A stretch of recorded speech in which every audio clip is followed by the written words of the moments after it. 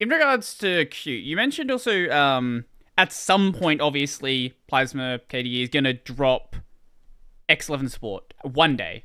We don't know when. One day. Yeah. Would it happen?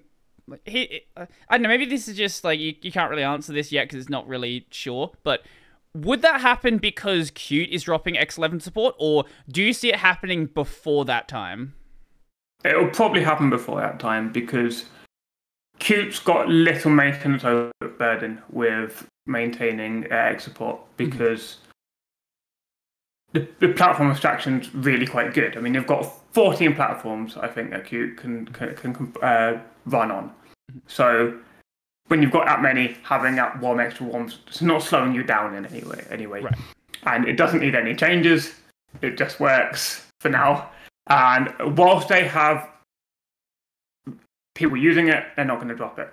So they're not going to drop it before us. Right. Well, yeah. Obviously, yeah. That makes sense. Right. So from that point of view, I think we'll end up dropping things first. How we drop things is also not decided because it's probably not going to be we support it and then we don't. It's going to be either we start dropping some specific functionality on X11, like saying, okay, you've got X11, but you can't disable your compositor anymore because that's an annoying code path to try and maintain that and Wayland. Or it would be this part is for a fork of Quinn. I have two versions of Quinn, one which is maintaining, one which is stuck on a different mode in a different repository, and you download one of two different repositories. That's on the cards. So it's probably going to be a slightly slow, gradual thing. But I mean, eventually it's going to happen because it does hold us back. You've already taken the first step with Wayland now being the default. So it's already at that point where a lot of people, unless you actively know like the difference between X11 and Wayland and why you might want to run one over the other, like most people are probably, I know generally most people are running Wayland at this point. I think it's at least from the polling that I've done, like I had like 10,000 people answer the poll I had, and it was like 55-45 with Wayland just ahead. But it might be skewed with my audience, maybe, but it's definitely close. So in our metrics downstream, we've got before Plasma 6, we were only at 20% Wayland. Wow. 30%. Gamingonlinux.org has stats where Wayland's only on the 20-30% as well. That's rising. For us, I know our metrics, we've jumped up to 35% quite quickly, and as those other distributions are going to hit, that number's going to jump. But yeah, it's relatively low. Be interesting to see GNOME's numbers, because you'd expect that to be much, much higher. Well, they've been Wayland default for a much longer. I don't know when the project went Wayland default, but Fedora went Wayland default like way before it was ready, like 4 or 5 years ago. Like actively, things were just broken. Like you couldn't screen record back then. Like basic things just didn't work. But Fedora, they do things when Fedora wants to do things. Like Fedora was shipping System D, the first distro. They were the first ones to do it. They were the first distro to ship Pulse Audio. Like Fedora does what Fedora wants to do. Yeah. But, yeah. And so I never was planning on dropping X11 support, which is a brave move. They had to step back away from that because they're whatever team it is, I don't remember what it's called. They were like, no, you're not doing that. You can stop shipping it. You can stop shipping the package, but you have to have an X11 package in the repo. That's what they're at right now. Okay. I mean, I don't see what they gain from rushing at, because and if you change the default, you've made a statement. You're going to have people twitching, and there's already a path in that direction. Trying to rush things is only going to get people more infuriated rather than more excited. And if people are infuriated, they're going to push back more. So I think it's bit of a shooting in the foot. But that's their prerogative. So I mean, I'm proved wrong a lot of the time. So maybe I'll be proved wrong again here. So we'll see what happens. I mean, they switched to Wayland before I thought it was a good idea, and they got good results out of it because other people are more confident.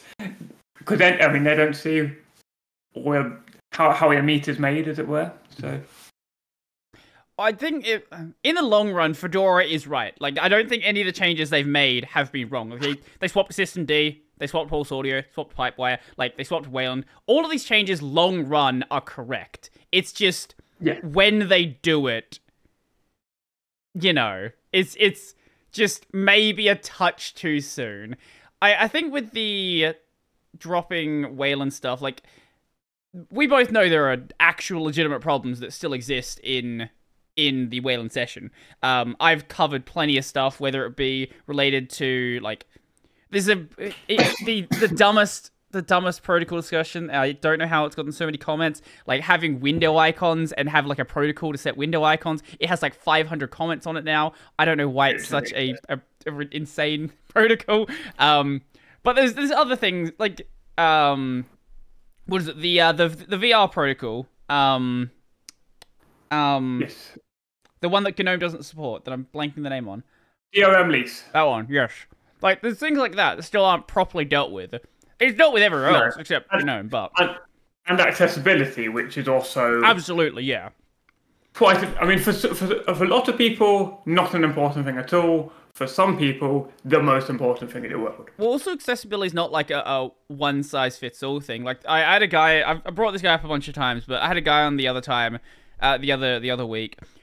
He has like perfect hand movement, but his vision is very impaired. So he runs Plasma at, like, he uses like the desktop effect, like, zoom thing, and he runs it at like 1600% zoom. And he's a game developer. Like, he develops a game in Unity at, like, doing that. I think he swapped back to Windows now because he had some other unrelated issue, but yeah, like, that is great for those people, but then there's the whole issue of screen reader support and having the global hotkeys working with that, and I know there's the global shortcut portal now, but there's not really anything that's using it, and I don't think GNOME has their shortcut portal implemented yet, so it's like this weird... There's a solution that is there, it's just the piping to the solution is not yet in place, and I don't know if... Does the KDE portal have an interface for the shortcut portal yet? Yeah, we did that first. Okay. But we don't have that many things using it. So my understanding is 0. I don't think there's anything actually. I mean, it's definitely 1. Anyway, okay, 1, sure. It's not really selling it, is it? No. I mean, ultimately, at some point, we need to bridge our APIs to your portal APIs, and then we bring in all of these applications for free. Mm-hmm. Yeah.